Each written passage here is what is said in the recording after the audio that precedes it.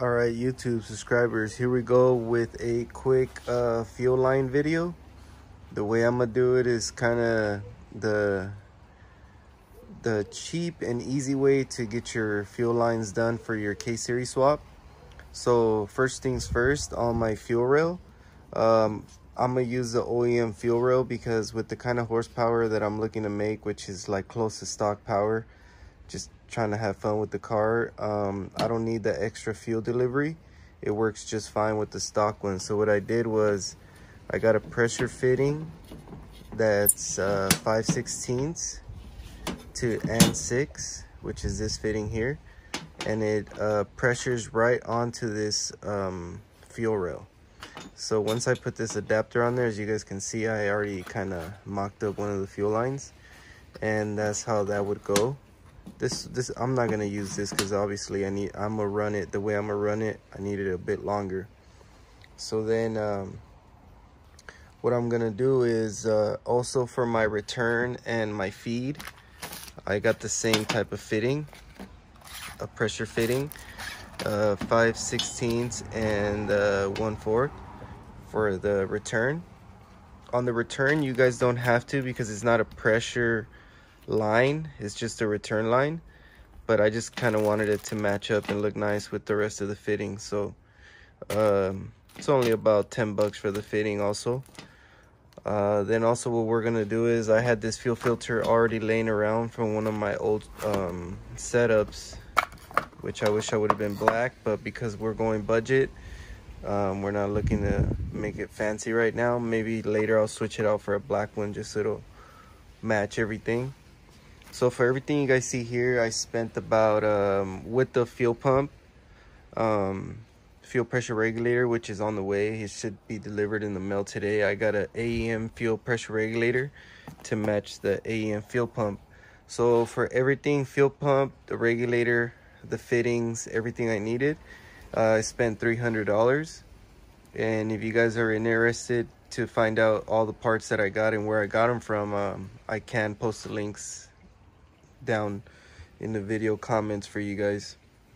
So these fittings are for the fuel pressure regulator because when AEM sells it to you, it doesn't come with the fitting, so I had to order those.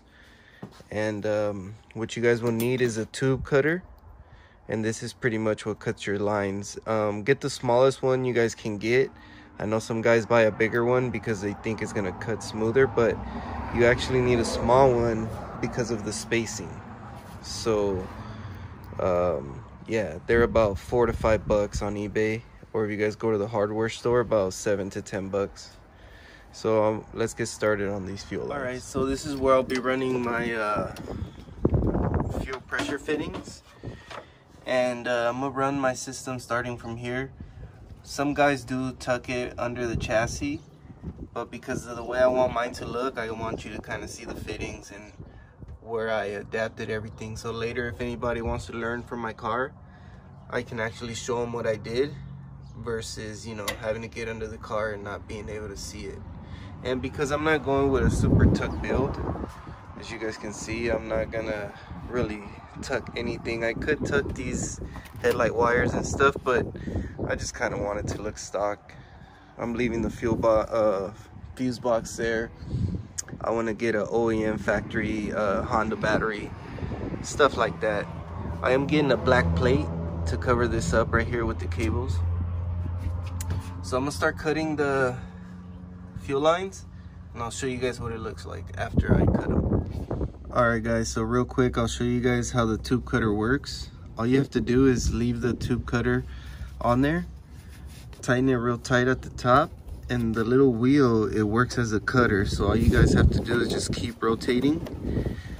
And one thing I wish I would have done, it's been a while since I built the car, I'm a little rusty. I wish I would have done the lines before I put my rack and pinion in, which just would have been a little bit smoother. For now, I just bent this vent valve or vent tube or vent hose, whatever you guys want to call it, out the way. I'm gonna remove it,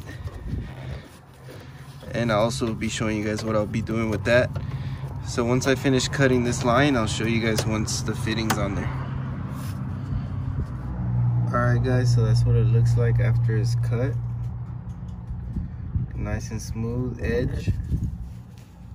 Also, you guys want to make sure you guys never use anything that's electrical that's going to cause any type of spark to do this, because obviously you're dealing with fuel. Alright, so here's what the fitting looks like. It is a 5/16 hardline to female and 6 threading, so that way it'll fit the universal fuel filter, which is also and 6. So I'm gonna add it on there and show you guys. Alright guys, so I got the fitting on there, at least the first part.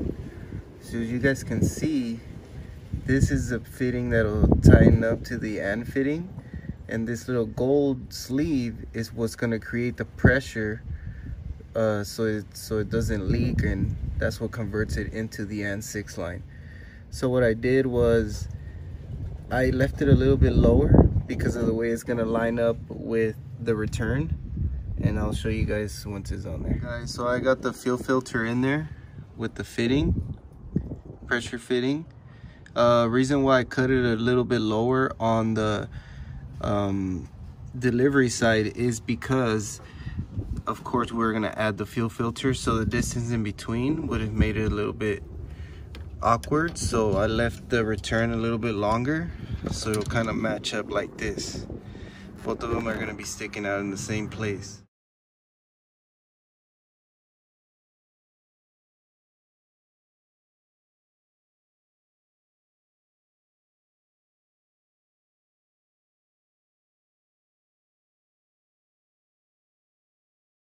Here we go, boys. Got the fuel filter in and the return line. As you guys can see, this is what I was talking about. I wanted them to both kind of line up the way they come out, so I had to go a little bit lower with the delivery line. And for the return, as you guys can see, it'll just move around a little bit. I'm gonna get a bracket and kind of clamp them down right where they are like this, but just kind of to the firewall. So yeah. And actually, while I was here doing my lines, my actual fuel pressure regulator came in, brand new in the box with the hardware and everything. So now what I need to do is add the fittings I was telling you guys about earlier, which they are right here. And they're just the and 6. Screw right on. And it's going to be 3 of them here and then at the bottom. And then right here is where our fuel gauge will go. And real nice, I got it to, you know, matching system, AEM pump, AEM regulator. And because with the setup we're doing, I'm going to make my own fuel kit. And I'll show you guys also how I put the fittings on the line. Also, this kit was about 50 bucks. You guys can buy a 10 to 15 foot roll of line and some fittings, and it all comes in one kit, so that's what I paid for that. Got my fuel pressure regulator for 125 bucks, fuel gauge 20 bucks, and fuel pump 120 bucks. So give take about 300, 320 for everything, and with the fittings I needed to go on my fuel line, fuel rail and everything. So I'm gonna mount the fuel pressure regulator and show you guys what it comes out looking like.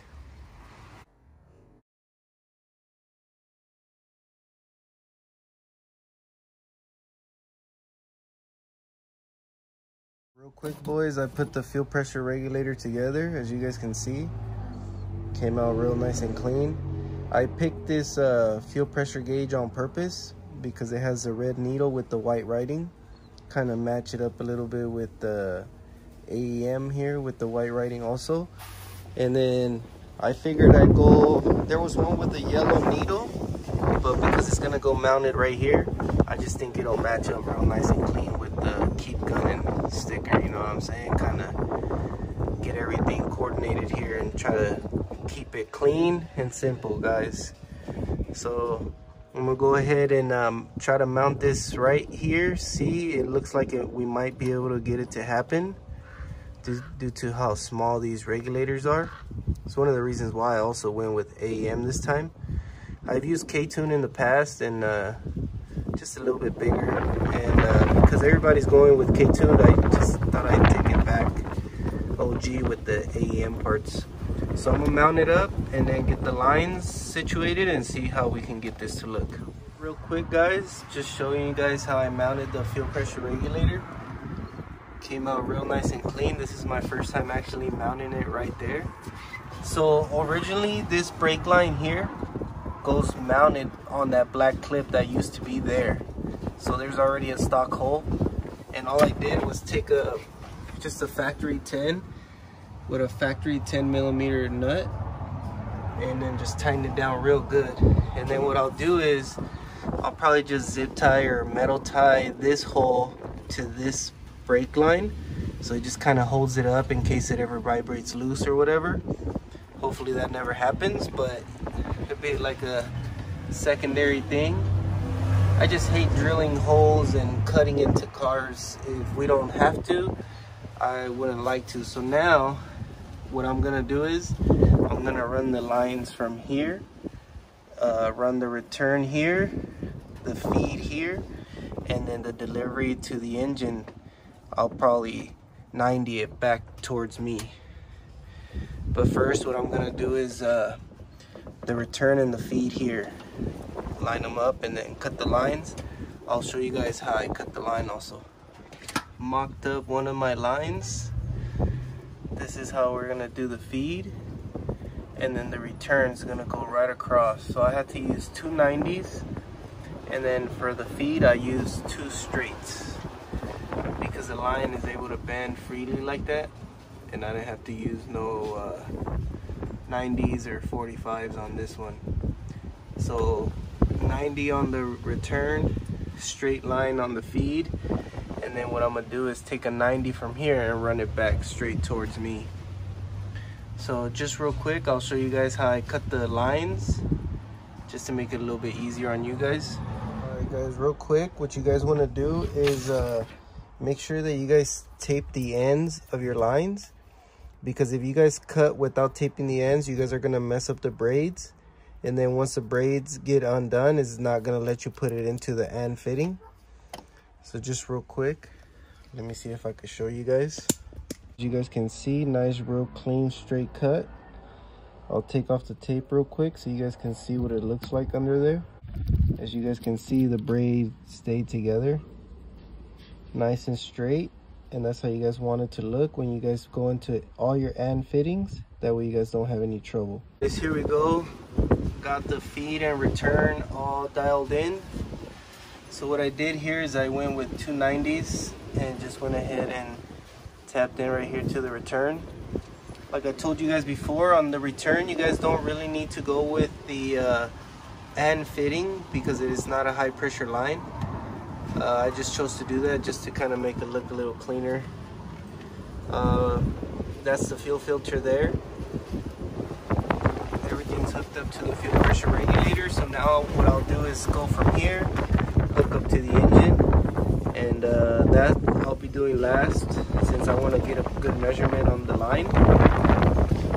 So yeah guys, let me know what you guys think. Comment, subscribe, and I'll keep you guys updated on the future updates. We do still have to do the fuel pump and remove that vent line, so I'll be showing you guys how to get that done also.